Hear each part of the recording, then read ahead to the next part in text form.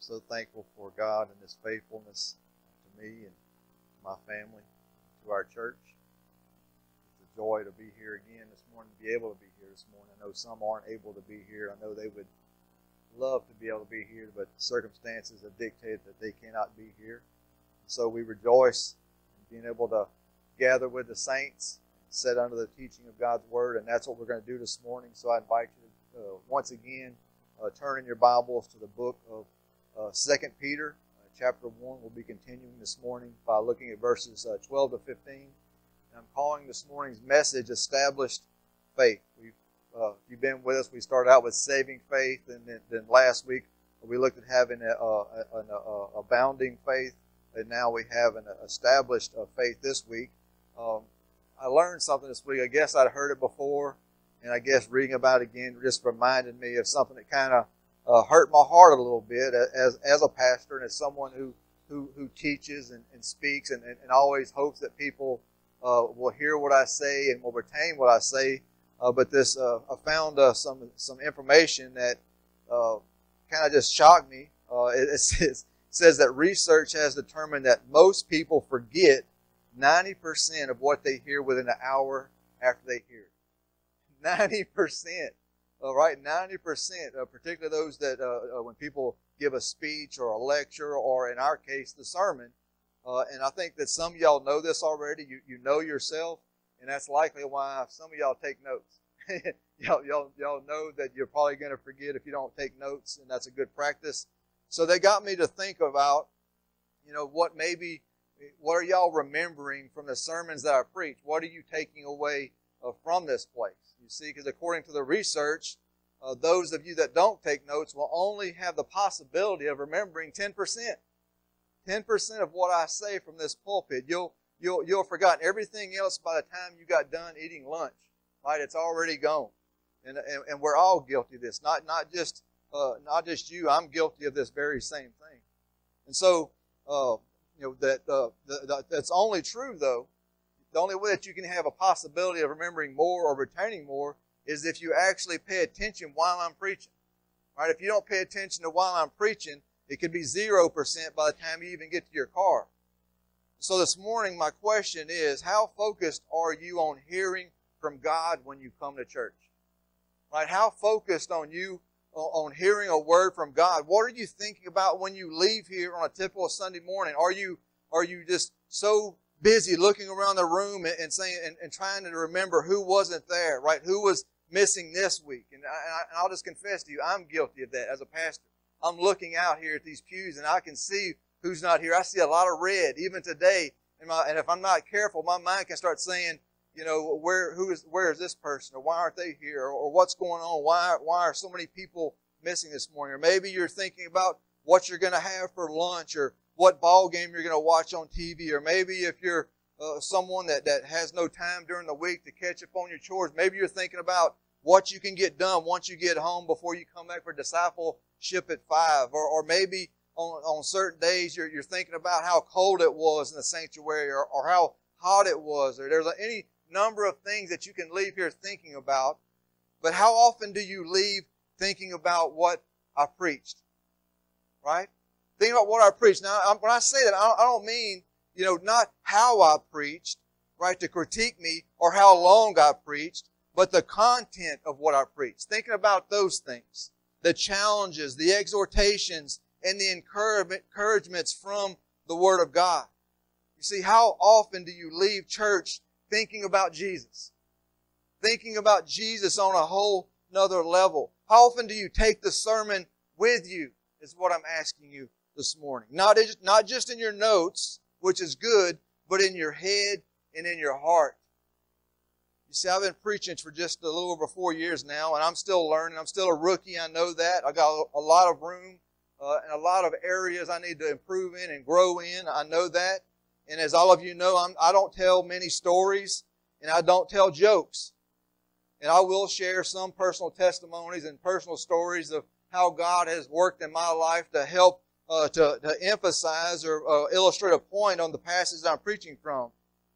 And so I'm guessing I'm just one of those wackos that actually believes that the Word of God is enough for the people of God.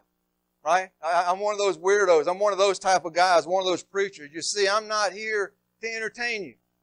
Right? That's not my purpose. That's not my calling. I'm here to preach the truth of God's Word to you in such a way that you may be established in those truths. That's what my purpose is. That's what I'm here to do. You see, you don't need to hear a word from me when we gather in this place. You don't need to hear Brother Mike. You need to hear a word from God. That's why you are here. From God's Word. That is what we strive to do here week in and week out. You see, the Word of God must be central to everything that we do here. Everything that we do here. But not just here. The Word of God must be central in every area of our lives. Every area of our lives. That's what God intended for His people. That's the way it's always been. That's how we become established in the truth of God's Word.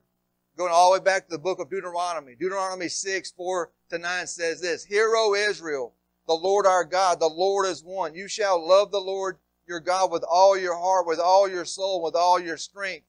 And these words which I command you today shall be in your heart. You shall teach them diligently to your children, and you shall talk of them when you sit in your house, when you walk by the way, when you lie down, and when you rise up. You shall bind them as a sign on your hand, as they shall be as frontlets between your eyes. You shall write them on the doorpost of your house and on your gates. God's Word must always be for us. We need to be exposing ourselves to the truth of God's Word as often as we can. We can never hear, we can never read God's Word too much. That is simply not possible, though I would like for us to try.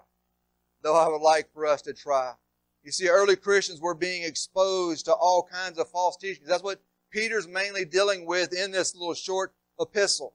That Peter wanted to make sure that they were being established in the truth to protect them from being misled or drawn away by those false teachings. You see, we live in a day where there's also false teachings. We live in a day where fake news is the new norm, right? It's the new norm. The cat's finally out of the bag. These things have been exposed.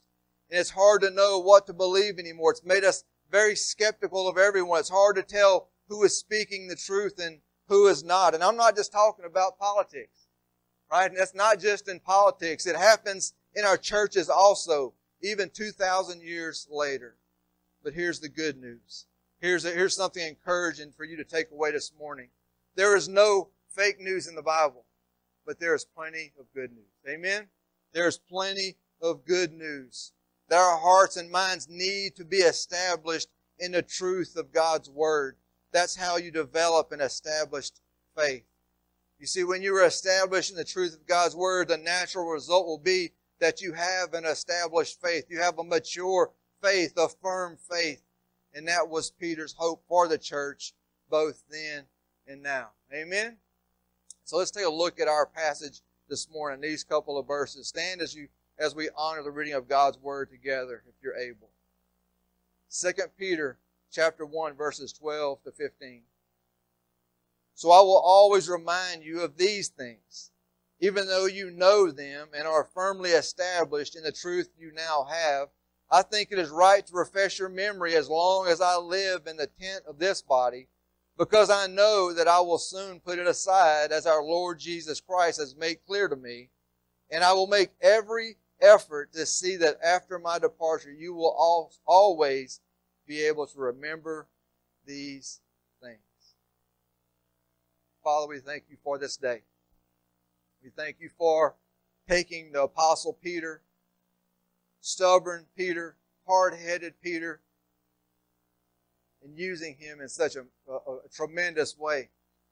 That you changed his heart, you changed the direction of his life, that you grew him into a great man, a faithful man, a man that was established in the faith. And he wanted that the people that would read his letters, the ones he would lead to Christ, the ones he would disciple, he wanted them to have that same established faith. He wants us to have that same established faith too.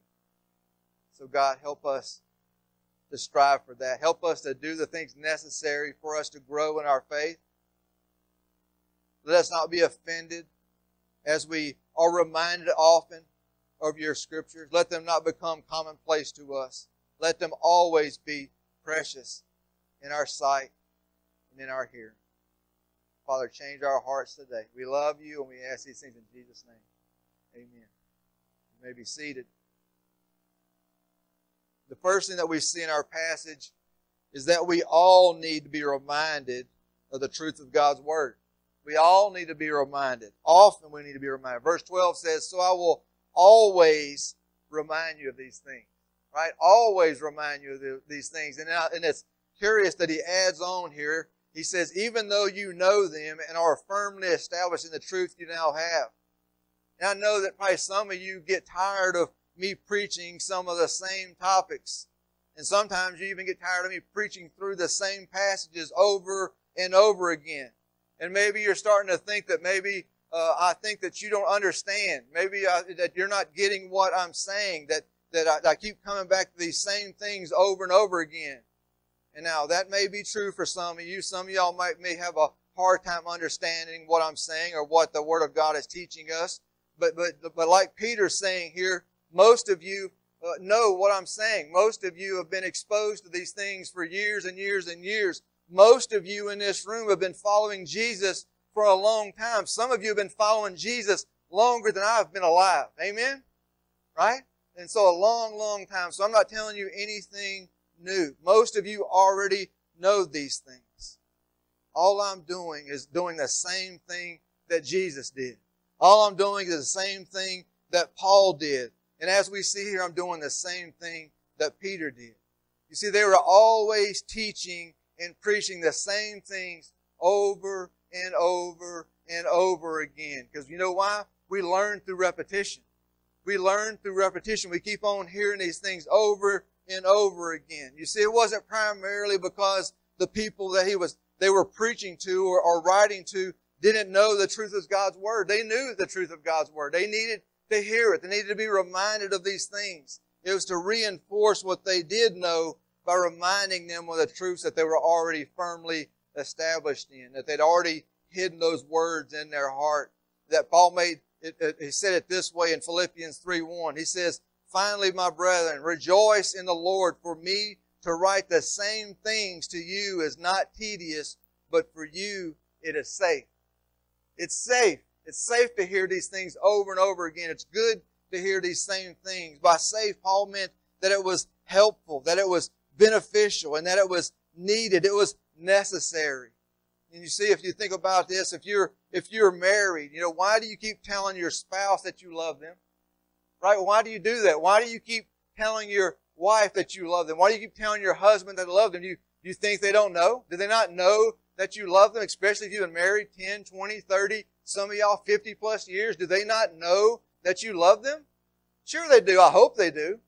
But you want to reaffirm them in that, right? And if the Lord has blessed you with children, why do you keep telling them that you love them? It's the same thing. Hopefully it's not because they don't know already, but you keep telling them because you don't want them to ever, ever, ever forget that you love them, especially in a season where you're not able to, especially if you're taking away and you're not able to tell them anymore. You want them to be able to know and look back and say, I know my mama loved me. I know my dad loved me. I know my wife loved me.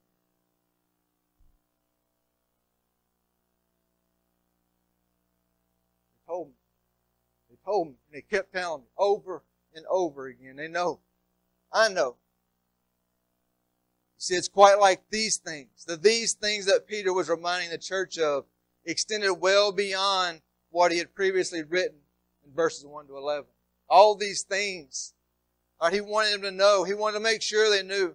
He was reminding them that they were fully loved by God, that they were fully accepted by God, that they were fully forgiven by God, that they were saved by grace alone, through faith alone, not through these false teachings, not through these lies that these people were telling. That he was certainly also reminding them that they had been permanently adopted into the family of God, that they were now permanently part of His family. They were sons and daughters of God. That the Apostle Paul has said like this in Ephesians 1, 3-7. He says, blessed be the God and Father of our Lord Jesus Christ, who has blessed us with every spiritual blessing in the heavenly places in Christ. Just as He chose us in Him before the foundation of the world, that we should be holy and without blame before Him in love, having predestined us to adoption as sons by Jesus Christ to Himself, according to the good pleasure of His will, to the praise of the glory of His grace, by which He made us accepted in the Beloved. In Him we have redemption through His blood, the forgiveness of sins, according to the riches of His grace. You see, if you read your Bibles, if you read the letters of Paul, you know what you're going to hear? You know what you're going to read? This, over and over and over again. Right? Not because you don't think the people don't know, but they need to be reminded of these things. Nothing else matters more than these truths. We need to apply these things to our lives, hide them away. Especially whenever those dark days come, we need to remember these things. You see, all of this was theirs and ours through repentance and faith in Jesus Christ. And I know that most of you know these things already. But as your pastor, it is my responsibility to keep on reminding you of these things. That's what I am here for. And I love what Pastor John MacArthur said in regards to this verse. He says, all who preach and teach the Scriptures are reminding people of what God has said in His Word so constantly that His repetition, meaning God, His repetition and theirs make truth stick. Right? That's what we want. We want it to stick. We want it to stick to our hearts and stick to our brains. You see, we all need to be reminded of the truth of God's Word. The second thing that we see in our passage this morning is that we all need to be refreshed by the truth of God's Word. Verse 13, he says, I think it right to refresh your memory as long as I live in the tent of this body. You see, Peter felt it was the right thing for him to do to keep on preaching and teaching the Word of God until he was no longer physically able to do so. You see, in those days there was no retirement. It wasn't anything about, well, I'm going to preach till I'm 60 or 65 and then I'm going to retire. And I'm going to do what everybody else does. I'm going to buy me a condo and go to Florida and pick up seashells the rest of my life. I'm going to hang it up. My career of preaching is done. I've got my retirement settled, and so now it's going to enjoy the rest of my life. Not so. That's not biblical, and that's what we see with Peter. He didn't shut it down. Over and over again, he kept on speaking those refreshing truths from the Word of God. And I don't know if the rest of y'all have noticed it or not, but just normal everyday life is hard. Amen? It's hard. It's hard, and we live in a fallen world, and there's so many things that affect us in a negative way in a multitude of ways over and over again on a daily basis. You see, life can be hard. It can be for all of us. People can be cruel. Bad things happen to good people all the time. Peter knew that better than most of us. You see, when you add the regular attacks of the adversary, right? The devil, that him and his demons are always trying to trip us up, cause us to lose our focus, to make us discouraged. You see, sometimes life can be almost intolerable. Has anyone had days like that? Where you just don't know if you can take anymore, where you're just almost just ready to throw in the towel? Has anyone ever had weeks or months like that? Has anyone ever had years like that? Is anyone in the midst of one of those times right now? Right now. Like you're in it. You're not, it's not in the past, right? It's not years ago. You are right there, right now. You're experiencing this. That life is almost intolerable, almost unbearable. You see, Peter's solution is to get into the Word of God. That's his solution, to get into the Word of God. Read it, study it, meditate on it, claim those promises. See, listen to it through the preaching and teaching ministries of your church. Turn off the radio or turn the dial. Find a good Bible teaching, preaching radio station. Listen to sermon. Listen to Charles Stanley, David Jeremiah, any one of those godly men. Listen to the Word being spoke over you. You see, your time spent under the truth of God's Word will refresh your memory about who you are in Christ and all that He has done for you. That your identity is not found in your circumstances. It's not. Your identity is found in Christ. Your identity is not found in your sin. It's not. Your identity is found in Christ. Your identity is not found in your sickness or your disease or your disability. Your identity is found in Christ. that the only way that your circumstances or your past sins can define you is if you let them define you. If you let them define you, let them have power over you, because your identity is now found in Christ.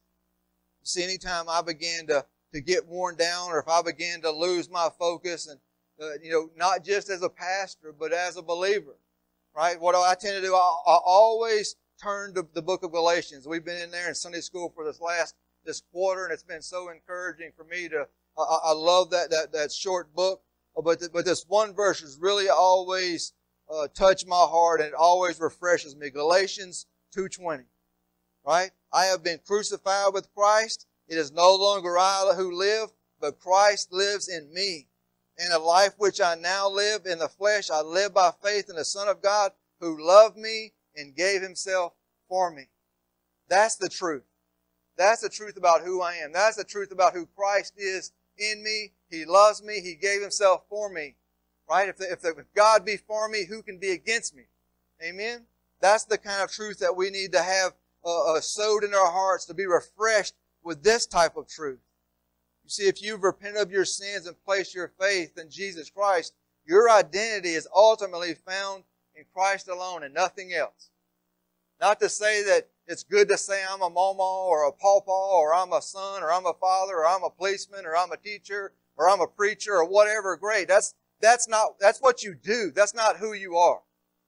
You understand? That's not your identity. Your identity is in Christ. That He is the one that loved you so much that He gave Himself for you so that your sins could be forgiven and that you could have everlasting life. You see, let that refreshing truth refocus you and re-energize your faith this morning. You see, I would say that there's many good resources out there. There are many good and helpful books out there by Christian authors. Lifeway has shelves full of them. But nothing has the power or the ability to refresh your memory and establish your faith like the Word of God. Amen? There is no substitute. There is no rival to the Word of God. And Paul knew this well. As he was locked away in a Roman dungeon awaiting his execution, he was able to either write or have someone write what we know as the letter, the second letter to Timothy. Right? That was the last thing that Paul wrote. He was cold. He was alone and undoubtedly a bit discouraged, as anyone would be in that situation. And he could have asked for anything. Right? Anything. He could have asked for anything or anyone in that final letter to his young pastor friend. And I'm certain that Timothy would have brought it to him if he was able to do so. But you know what Paul asked for? You know what he asked for? If you've read this letter, you know where I'm going with this. He asked for a coat and his copies of the Scriptures. That's what he wanted. A dead man waiting execution. He wanted a coat. He wanted the Scriptures. 2 Timothy 4:13 says, "Bring the cloak that I left with Carpus at Troas when you come, and the books, especially the parchments." He wanted his Bible. He wanted the Scriptures. He wanted the Word of God. The coat was to give warmth to his body. The Scriptures were to give warmth to his soul. To give warmth to his soul. You see, that's what the Word of God does. It brings times of refreshing when our bodies grow tired and our souls grow weary. You see, we all need to be refreshed by the truth of God's Word from time to time.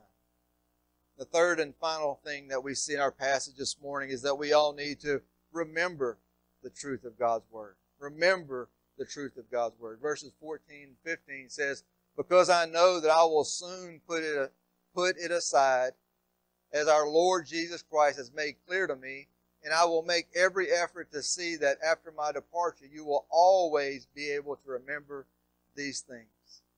This is an odd passage.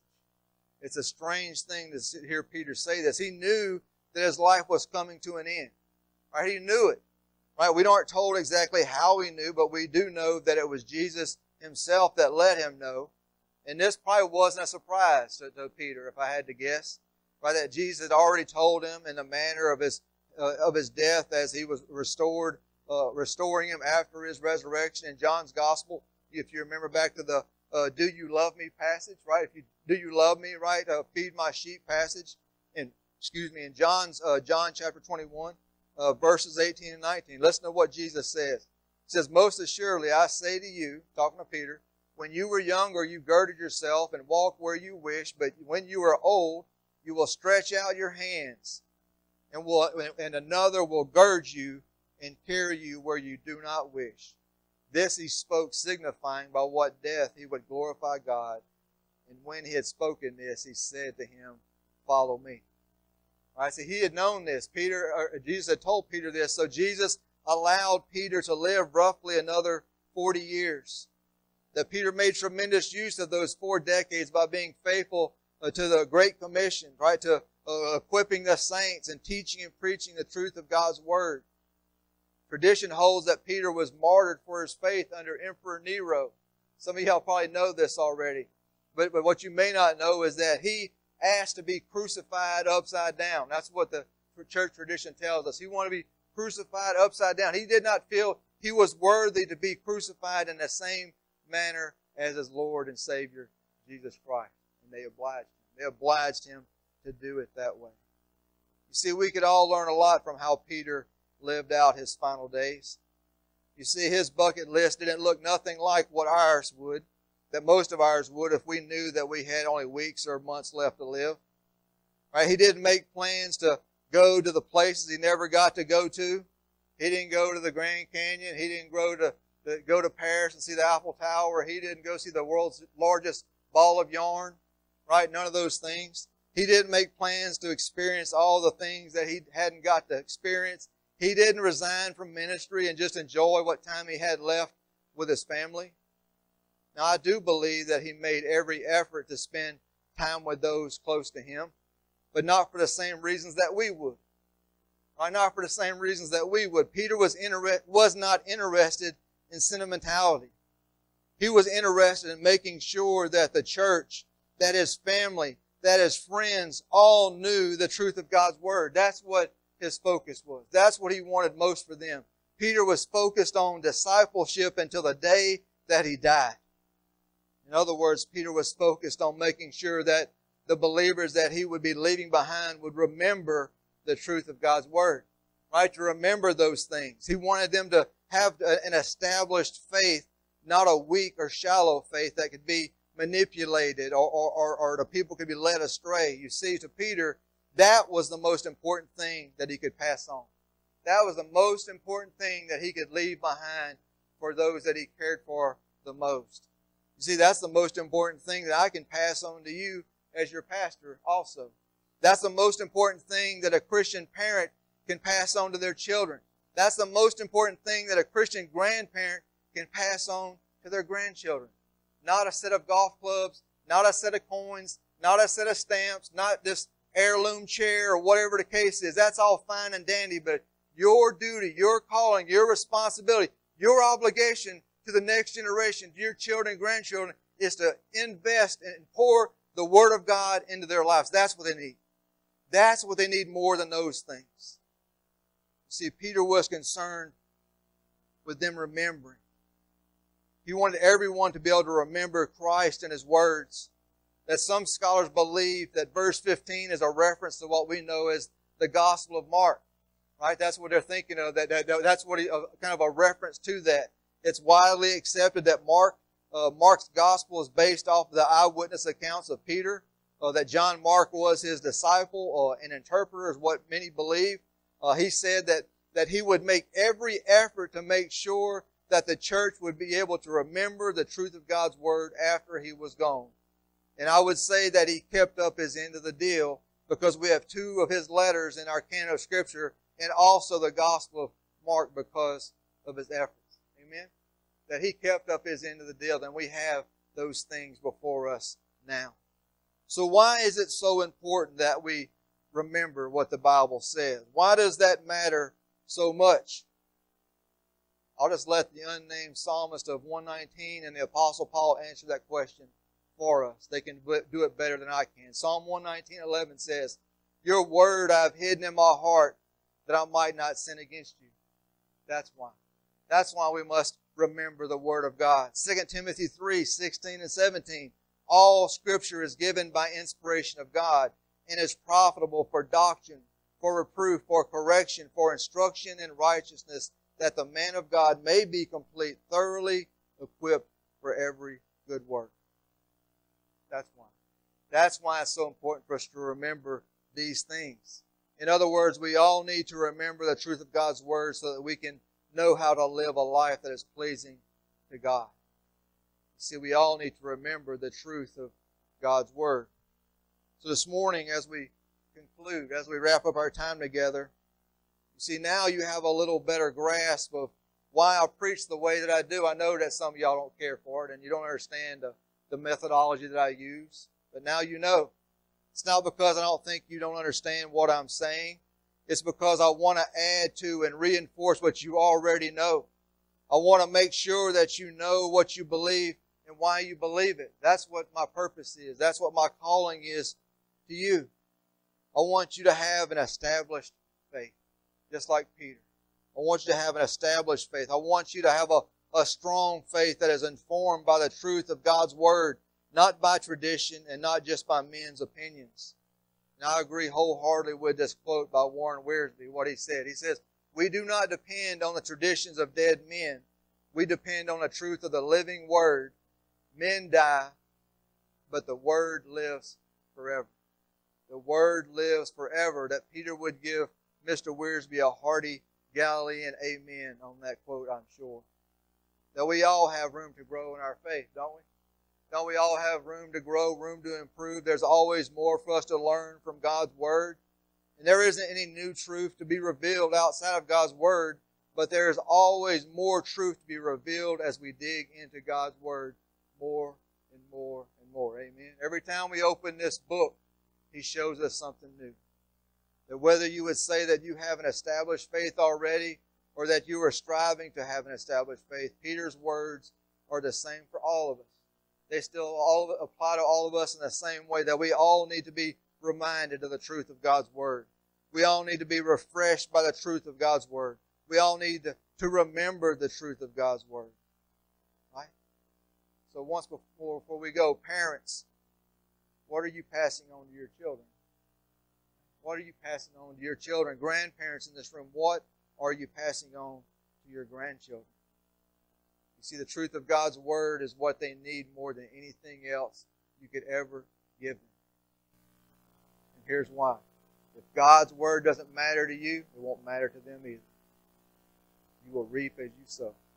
Amen? Let's pray, and we'll have a time to respond as the Lord burdens your heart. God, we thank you for this day. We thank you for the preservation of your Word.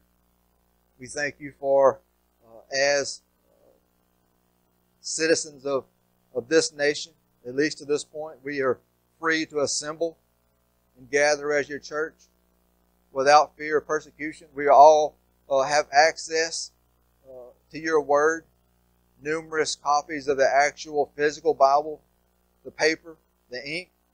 We also have access to digital copies through technology on our phones, on our computers. God, help us to not take that access for granted. God, thank you for the precious gift that we have in your Word. Thank you for faithful men. Thank you for faithful women. Thank you for faithful teenagers. Thank you for faithful children that are diligent and hungry for your Word. God, I pray that you would continue to establish their faith, not in men, not in traditions, not in places, but in the truth of your Word. God, we love you, we praise you, and we want to be able to live a life that is honoring to you and glorifying to you. God, move our hearts, encourage our hearts. God, do a work in us today. Let us leave here differently than when we came in. We love you and we ask these things in Jesus' name. Amen.